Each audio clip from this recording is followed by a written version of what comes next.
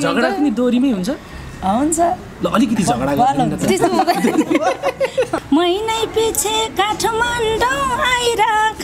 भान्जी मामाको भुले भाकै मैले गएको होइन उनले गएको अनि भुलिँदो रहेछ कि होइन ठिक छ एकदम राम्रो कता गयो भाका भन छोरा भने नि हजुर नहाँस न म हजुर कतिको भोगे गरेर उता छोरा आएन उता भाका एउटी भान्जी मामाले बासोला मामाज्यूलाई भान्जाको आसोला भान्जी मामाको छोरा भने नि हजुर छोरी भने नि म एउटी छोरी हुँ मेरी आमाको के लाग्छ हजुर कता उठ्छिहाल्ने भने कि छोरीलाई 14-15 वर्षमै अब म उही भनेर बसेछु उसलाई उछुट्यायो भने अनि मलाई सधैँभरि एक्लै होइन दुखाएको दुखाइ रुनाको रुनाइ हुँदैन पछिबाट रिए भन्नेले ओहो रिया भन्ने पनि हुन्छ नि त्यस्तो भएको छ कि छैन छ एकदमै मलाई हाँसो लाग्यो बल्ल 14 वर्ष भएको छ अहिलेसम्म रिया सिंहल भन्नुहुन्छ अहिलेसम्म रोकेर गरे आज नयाँ गीत गाएका त हाँसे गरे जब तिमी काठमाडौँ आइछौ यति धेरै मामाले भेटाइछौ भान्जी मामाको सधैँभरि मामा घर आउन पाम सब मामाको यसै साथ पाउन पाम भान्जी मामाको हे यो भन्दा नि मिठो गीत गाइराख महिनै पछि काठमाडौँ आइराख भान्जी मामाको सधैँ माया यसरी पाउने हो बोलाए पो मामा घर आउने हो भान्जी मामाको ए मेरा इच्छा दोहोरी गाउँ भन्छु यता के नबोलाए पोखरै आऊ भन्छु भान्जी मामाको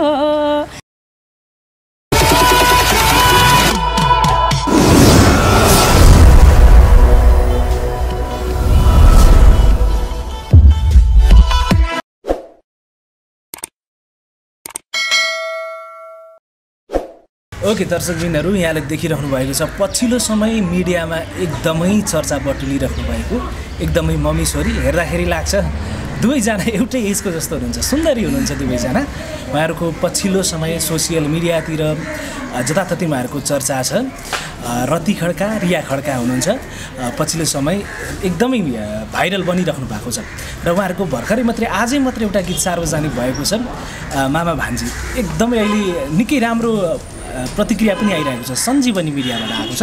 र यसै गीतको बारेमा कुराकानी गर्नेछौँ उहाँहरूको बारेमा कुराकानी गर्नेछौँ गीत सङ्गीत गीत त हामी अभियसली पनि सुनिहाल्छौँ सबैभन्दा सुरुमा म दुवैजनालाई स्वागत गर्न चाहन्छु धन्यवाद हजुरहरूलाई धेरै धेरै आरामै हुनुहुन्छ हजुर आराम तपाईँहरूको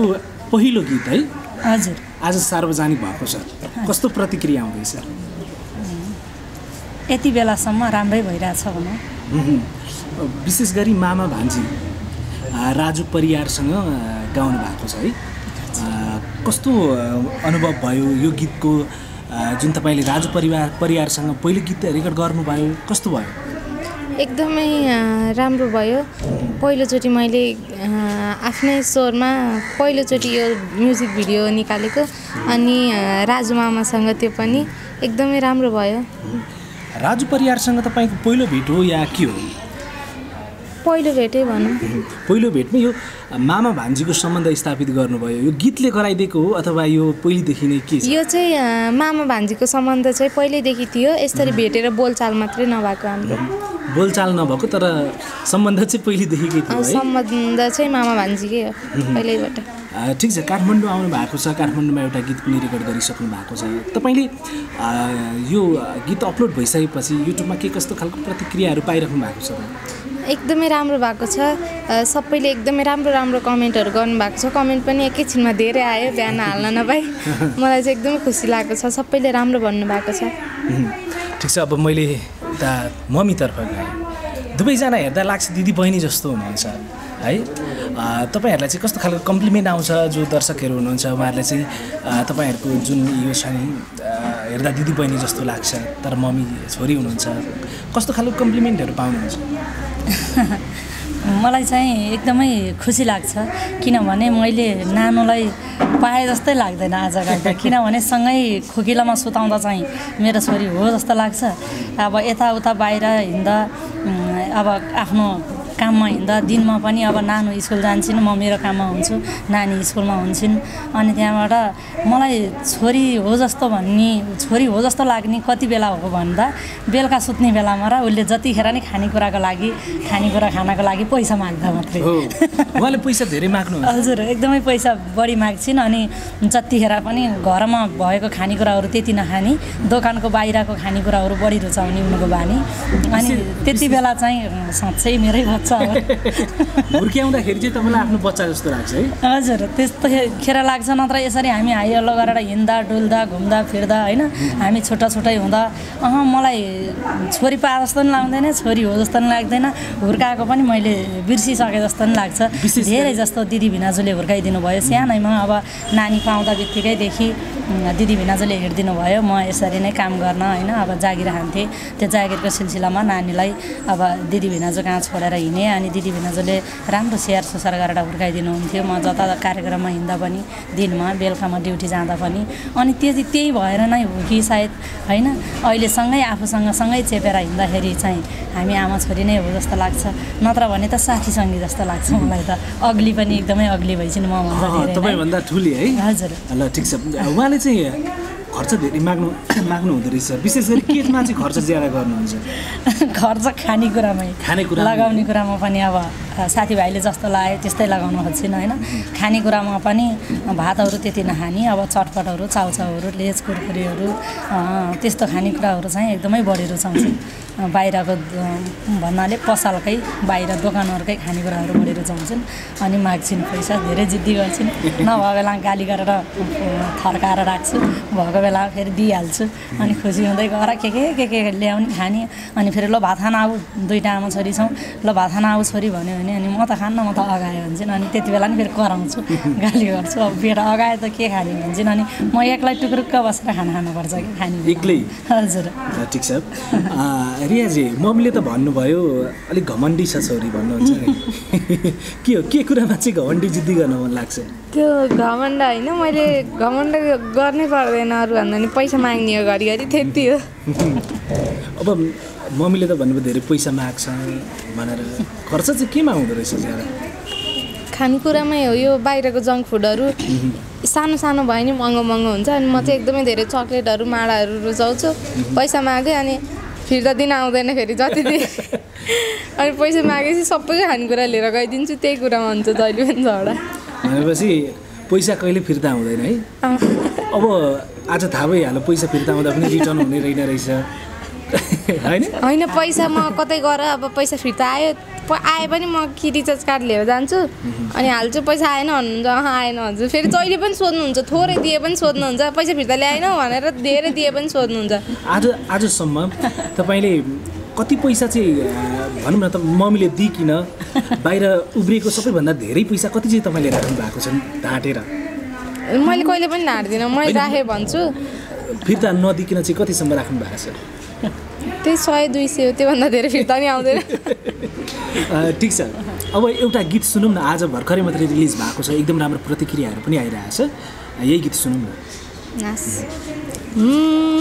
एउटी भान्जी मामाले बासोला मामाज्यूलाई भन्जाको आसोला भान्जी मामाको छोरा भने नि हजुर छोरी भने नि मै एउटी छोरी मामाले बसोला मामाज्यूलाई भान्जाको आसोला भान्जी मामाको छोरा भने नि हजुर छोरी भने नि मै एउटी छोरी हुँ मेरी आमाको हो मै एउटी छोरी हुँ मेरी आमाको वाह म एउटी छोरी हुँ मेरी आमाको त्यही भएर पुलपुलिएको हो गीतले त ट्याक्कै तपाईँहरूकै कथा बोकेछ नि त होइन एकदमै यो रियल कथा नै भनौँ रियल कथामा किनभने अब मामा किनभने हाम्रो एउटै मामा छ अनि हामी 3टा दिदीबहिनी छौँ हाम्रो एउटा भाइ छ हामीभन्दा सबैभन्दा दिदीबहिनीभन्दा सानो एउटा भाइ छ अनि हामी मामाहरूसँगै बस्छौँ बस्न पनि अनि त्यही कारणले नै अब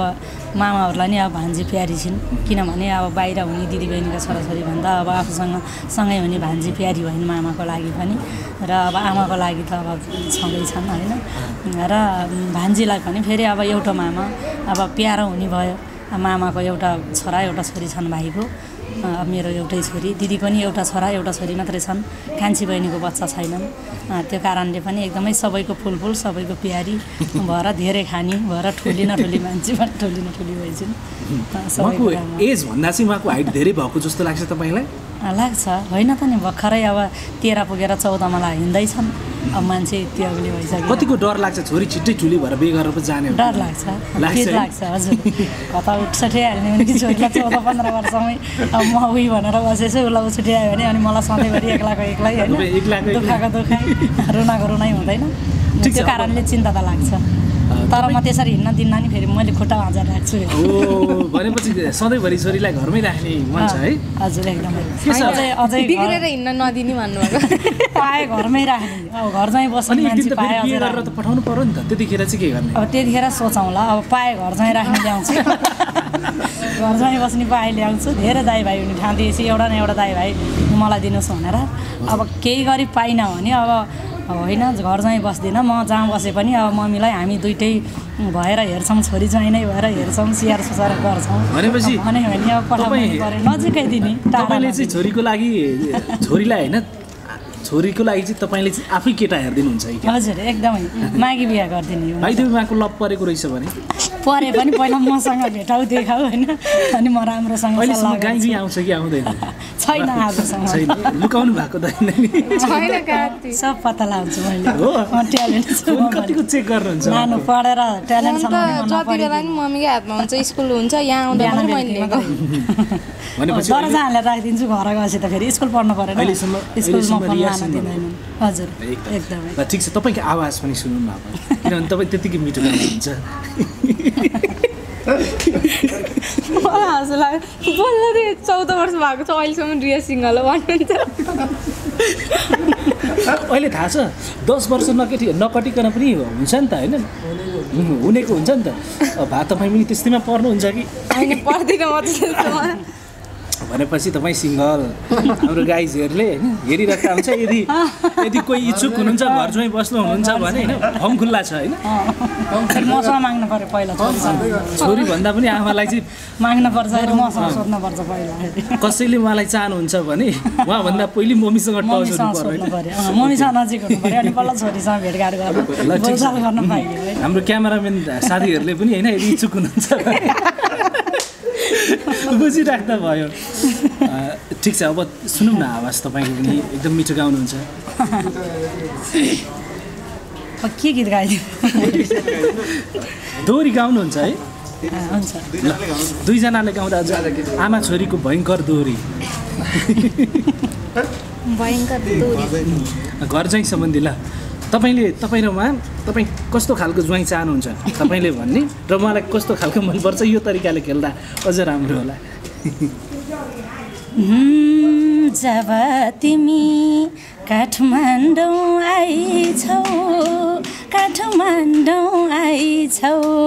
यति धेरै मामाले भेटाइछौ भान्जी मामाको छोरा भने नि हजुर छोरी भने नि तिमी नै प्यारी हौ तिम्री आमाको काठमाडौँ काठमाडौँ आइछौ यति धेरै मामाले भेटाइछौ भान्जी मामाको छोरा भने नि हजुर छोरी भने नि तिमी नै प्यारी हौ तिम्री आमाको हो तिमी नै प्यारी हौ तिम्री आमाको छोरीसँग छोरी गाउँ अब कसरी गाउँ अप्ठ्यारो हो के भनौँ यो अब छोरीले पनि एउटा टुक्का सधैँभरि मामा घर आउन पाम मामा घर आउन पाम सब मामाको यसै साथ पाउन पाम भान्जी मामाको छोरा भने नि हजुर छोरी भने नि मै एउटी छोरी हुँ मेरी आमाको मामा घर आउन पाम मामा घर आउन पाम सधैँभरि यस्तै साथ पाउन पाम भान्जी मामाको छोरा भने नि हजुर छोरी भने नि मै एउटी छोरी हुँ मेरी आमाको हो मै एउटी छोरी हुँ मेरी आमाको हे यो भन्दा नि मिठो गीत गाइराख मिठो गीत गाइराख महिनै पछि काठमाडौँ आइराख भान्जी मामाको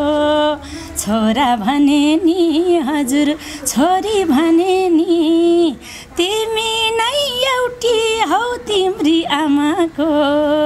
मिठा गीत गाइराख मिठा गीत गाइराख महिनै पछि काठमाडौँ आइराख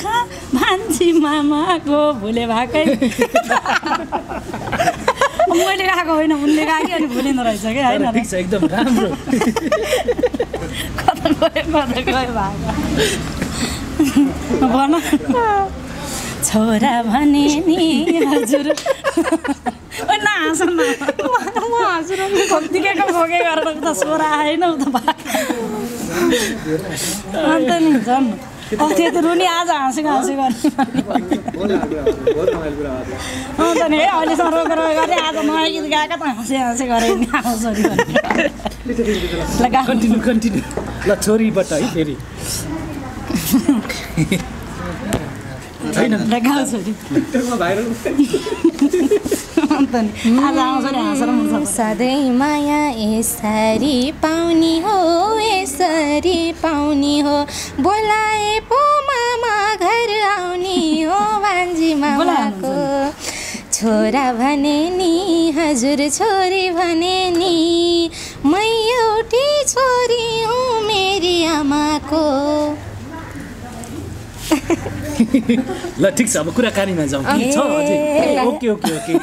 कन्टिन्यू ए मेरा इच्छा दोहोरी गाउँ भन्छु यता के नबोलाए पोखरै आऊ भन्छु भान्जी मामाको छोरा भने नि हजुर छोरी भने नि मै एउटी छोरी हुँ मेरी आमाको दोहोरी गाउँ भन्छु नबोलाए पोखरै आऊ भन्छु भान्जी मामाको छोरा भने नि हजुर छोरी भने नि मै एउटी छोरी हुँ मेरी आमाको हो मै एउटी छोरी हुँ मेरी आमाको धन्यवाद एकदम रमाइलो भयो एकदम है यसरी घरमा हुँदाखेरि चाहिँ कहिले काहीँ दोहोरी खेल्नुहुन्छ कि हुँदैन मम्मी छोरी मात्रै हुँदैन डेली हो है डेली हुन्छ कहिले काहीँ रिसाको बेलामा चाहिँ दोहोरी खेल्नु भएको छ कि छैन कल गरेँ नि दोहोरीमै मम्मी रिसाउनु झगडा पनि दोहोरीमै हुन्छ ल अलिकति झगडा गर्नु अहिले त नगर्नु हुने बेलामा आफै झगडा हुन्छ कि त्यो कहिले काहीँ झगडा गर्दा पनि टाइम त टुक्का मिल्छ कि मिल्दैन मिलिहाल्छ शब्दमा मिल्छ है अब तपाईँ पछिल्लो समयमा एकदम मिडियामा छाइराख्नु भएको छ भनौँ न तपाईँको लाइफ नै चेन्ज भयो जस्तो भइरहेछ कि तपाईँको साथी सर्कलले तपाईँलाई पहिले हेर्ने नजर र अहिले हेर्ने नजरमा कति परिवर्तन पाउनु भएको छ कि छैन छैन सबै एउटै हो है हुन्छ नि त हुन्छ नि त कतिपयले कस्तो हुन्छ भने अलिक अगाडि केही नहुँदासम्म हाइलाइट नहुँदाखेरि मिडियामा नआउँदासम्म हाइलाइट नहुँदासम्म अब जस्तै त्यो त धेरै फरक हुन्छ जस्तै इनले पत्ता लगाउन नसकेको कतिले रिए भन्ने हुन्छ हैन पछिबाट रिए भन्नेले ओहो रिया भन्ने पनि हुन्छ नि त्यस्तो भएको छ कि छैन छ एकदमै म चाहिँ मेरो क्लासको जीवन रामदामलाई एकदमै मिस गर्न चाहन्छु कसलाई भन्नुभयो जीवन रामदाम सरस्वती रामदामको भाइ हाम्रो क्लासमा सँगै पढ्ने साथी उहाँलाई सम्झिनु भयो ठिक छ के भन्नुभयो भन्दा उहाँले चाहिँ पहिला चाहिँ त भन्नुहुन्थ्यो मैले नि त भन्थेँ रिया सन्चै छ त्यस्तै हुन्थ्यो कि झगडा हुन्थ्यो एकदमै झगडा हुने भनेको हामी दुईटा बिच हो अनि एकदमै झगडा हुन्थ्यो यहाँ आइसकेपछि त साथी सन्चै छौ कहिले नबोल्ने मान्छे पनि फेसबुकमा रिया साथी सन्चै छौ तिमी अनि रिया साथी आउने बेलामा मिठाई लिएर आइदियो है साथी म त तिम्रो भाइ जस्तै होइन तँबाट तिमीमा छ है अब तपाईँमा जान्छ केही कुरा चाहियो भने फेरि तपाईँ हो म त तिम्रो भाइ होइन र रिया दिदी म तपाईँको भाइ होइन दिनु न भन्ने हुन्छ फेरि उनी मेरो साथीको भाइ हो नि त अनि साथी नै भनौँ कहिले फेरि भाइ कहिले साथी त्यस्तै हुन्छ तपाईँलाई चाहिँ गाउँघरमा छोरीको कुरा लिएर चाहिँ कतिको पोजिटिभ कुराहरू गर्नुहुन्छ त तपाईँको साथी हुनसक्छ तपाईँको छिमेकी हुनसक्छ ल रियाले चाहिँ अब राम्रो गर्दैछ पहिले यस्तो थियो अहिले यस्तो भई भन्ने खालको कुराहरू गर्नुहुन्छ गर्नुहुन्छ एकदमै किनभने अब पहिला अब नानु सानो हुँदा अब मैले धेरै दुःख पाएँ होइन त्यो कारणले अहिले चाहिँ अब नानु पनि अब आज भोलि हुर्किँदै गइन् अनि ठुली हुँदै गइन् अनि फेरि मैले देखाएको बाटोमा हिँड्न थालिन् होइन मैले भनेका कामहरू कुराहरू मैले गरेका कुराहरू मैले गरेका कामहरू सबै सुन्ने मान्ने र मैले मेरो अधीनमै हिँड्ने भनौँ होइन गर्न थालेपछि अब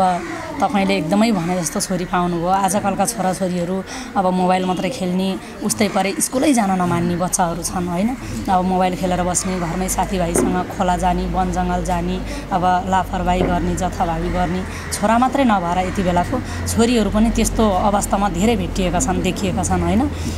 अब साथीभाइहरूसँग घुमफिर गर्ने जतासुकै यताउता डेटिङहरू अब जाने दायाँ बायाँ स्कुल जान नमान्ने घरमा घरेसी कामहरू गर्न नमान्ने बाबा मम्मीले भनेको कामहरू गर्न नमान्ने होइन मोबाइलतिर ध्यान दिने बढी घुम्न फिर्न रुचाउने बच्चाहरू छन् आज सबैका तर मेरो बच्चा अब मैले जे भने त्यही मान्दाखेरि सबै चकित हुनुहुन्छ मेरो छिमेकीहरू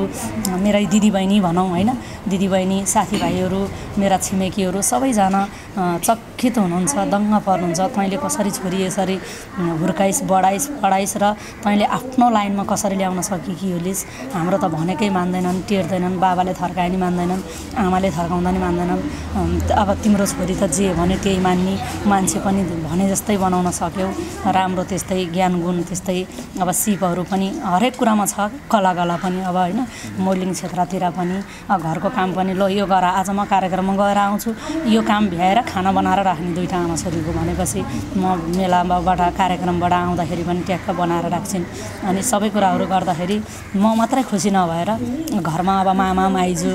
छन् होइन हामी सँगै छौँ मामा माइजू र हामी आमा छोरी सँगै छौँ अनि अब दिदीबहिनीहरू सबैजनाले त्यसो भनेर के अरे कस्तो एकदमै गुणगान गाउनुहुन्छ छोरीको पनि अब जाँदै जाँदै हामी बिल्कुलै अन्तिममा छौँ हजुर आज एउटा गीत रिलिज भइसकेको छ हजुर अरू गीतहरू आउने छन् छैनन् यति भन्नु छ अझै पनि अब धेरै गीतहरू रेकर्डिङ हुनै बाँकी छ त्यो गीतहरू रेकर्ड भइसकेपछि होइन अब भिडियोहरू भइसकेपछि हजुरहरूलाई अवश्य पनि जानकारी आउनेछ अब फिक्स चाहिँ भएको छैन अफर चाहिँ आइरहेछ 4-5वटा गीतहरूको होइन अब राजु दाईहरूले इन्द्र दाईहरूले बिबी अनुरागी दाईले सके आमा छोरीको नि एक-एकवटा रेकर्ड गराइदिन्छौँ नत्र आलपबाट पनि अब सकेसम्म आमा छोरीलाई एक-एकवटा यदि भएन भने भान्जीको लागि हामी एक-एकवटा गीत जसरी पनि गराउँछौँ भन्नुभएको छ अब हेर्दै जाउँ ठिक छ हामी विग्र प्रतीक्षामा छौँ आगामी आउने तपाईँको अपकमिङ सङ्गहरू सुन्नको लागि र प्रचार प्रसार गर्नको लागि हजुर एउटा भनाइ छ एक सन्तान ईश्वरको वरदान तपाईँमा लागू भएको छ एकदम राम्रो कलाकार देशले चिन्ने खालको देशलाई चाहिने खालको गहना तपाईँले उपहार दिनुभएको छ राष्ट्रलाई यसको लागि धेरै धेरै यहाँलाई धन्यवाद